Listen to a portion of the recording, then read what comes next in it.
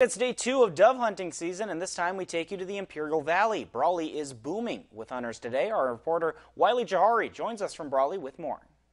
And hunting season doesn't only bring hunters to the Imperial Valley, but also contributes to helping the economy.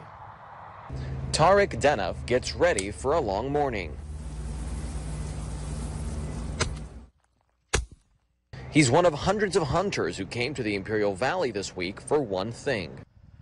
We're just out here to get our mind off of work and stress of life, and we enjoy doing this. For others, it's more than just a hobby, but rather a family tradition. My dad is a hunter, my grandpa is a hunter, and I think I kind of passed through the family too. Sam and Tariq are both from Orange County. The season also contributes to the economy as hundreds of hunters come to the Imperial Valley from all over California. There's a good place here to eat, Las Chabelas. Erica says the economy is also reloading when hunters are in town.